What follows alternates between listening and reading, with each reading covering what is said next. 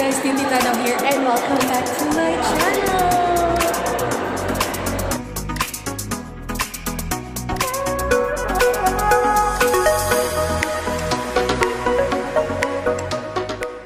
What's up guys? So I'm back. Yes, I'm back. And happy 2020! Yes, 2020. Year 2020 na ngayon. And syempre, dahil year 2020 ngayon, panibagong vlog na naman tayo. So ngayon ay... Tignan nyo naman kung ang nasa likod. Nasaan kaya ako ngayon? Actually, I'm here right now at Tintin Island located here at 15th Avenue.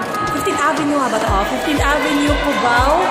And ayun, titignan natin kung anong meron nga ba dito sa Tintin Island. So let's go. Samahan nyo ako. Let's go.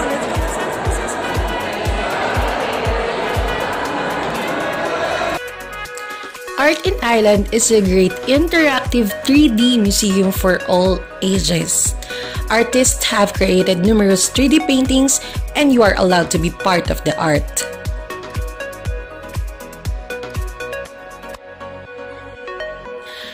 Tintin Island is the largest of its kind in the Philippines and in whole of Asia, with over 100 hand-painted attractions distributed into 12 themed zones.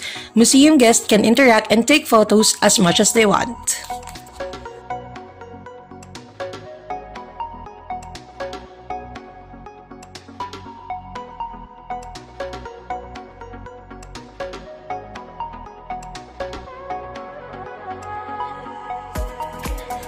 It is open to public from Tuesdays to Sundays and holidays as well, from 9:30 a.m. to 9:30 p.m. Entrance fee is just 500 pesos for adults and 400 pesos for students. They also have discounts for senior citizen card holders and PWDs. Tintin Island will also be having events and promotions every month, so watch out for their Facebook page.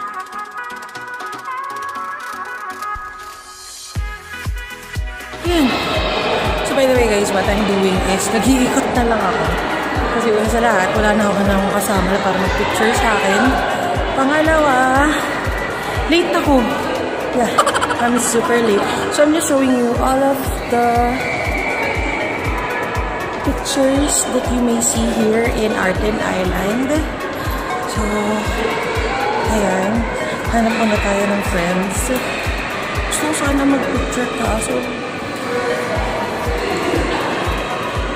wala tayong friends. Wala akong picture sa atin. Tingin nyo tayo.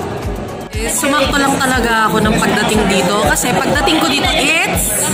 Kain na yan! Eating time! You know, that's our favorite in our every vlog.